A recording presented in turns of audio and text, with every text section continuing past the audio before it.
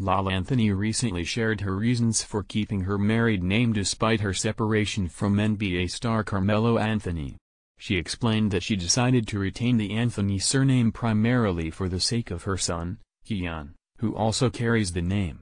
Lala emphasized that having the same last name as her son is important to her and contributes to a sense of family unity.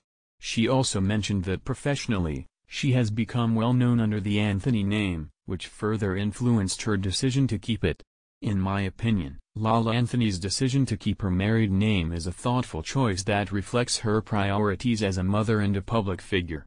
Her reasoning underscores the significance of family cohesion and the practical considerations of maintaining a recognizable name in her career. My advice to others in similar situations is to make personal decisions based on what feels right for them and their families, rather than feeling pressured by societal expectations. Whether it's for professional reasons, family unity, or personal identity, it's essential to choose what best aligns with one's values and circumstances.